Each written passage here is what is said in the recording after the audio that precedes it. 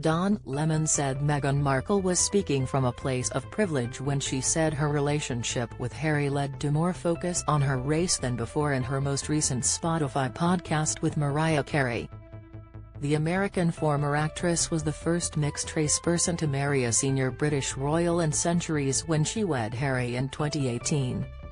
The Duchess, who quit as a senior working royal 2 years ago, sparked a royal crisis with her Oprah interview in 2021 when she accused an unnamed member of the royal family of making a racist comment about her son Archie's skin tone before he was born. Mr. Lemon said, "In some ways, she's saying that she had privilege and so therefore it didn't apply to her because it never happened to her. Right? She was a mixed woman. People didn't really know how to react to her. They didn't know if she was black or white, but she didn't get the full black treatment because people weren't sure that she was, you know, black.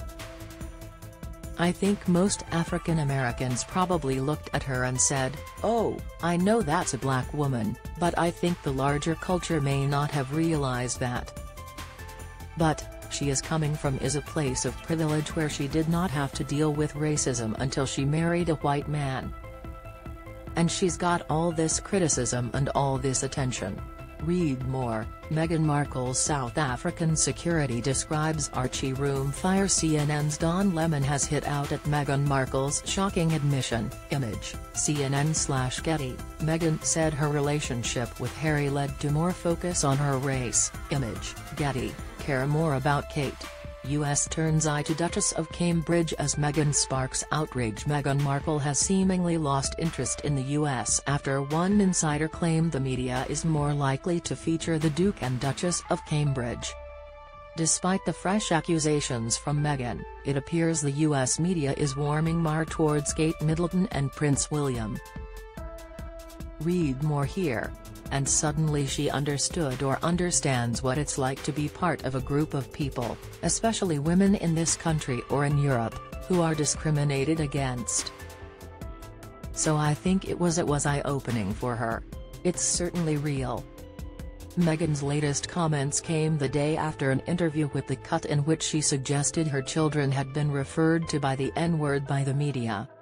Discussing the royal rota, the long-established press system that covers official events involving the monarchy, Meghan said, "Why would I give the very people that are calling my children the N-word a photo of my child before I can share it with the people that love my child?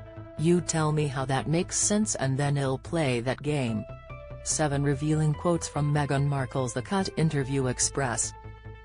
Co.uk has compiled a list of 7 of the most revealing quotes from Meghan's 6,500-word bombshell interview with The Cut. "She's allowed to talk. I've never had to sign anything that restricts me from talking. I can talk about my whole experience and make a choice not to." She also said, "I'm, so excited to talk." She was told by a South African member of the Lion King live-action cast in 2019, "When you married into this family, we rejoiced in the street the same we did when Mandela was freed from prison." Meghan is keen to get back on social media. "Do you want to know a secret? I'm getting back." On Instagram, Meghan is still viewed as a princess. She says, "I was conscious of the fact that there are little girls that I meet and they're just like, oh my god, it's a real-life princess." On her relationship with Prince Harry, "We're like salt and pepper. We always move together."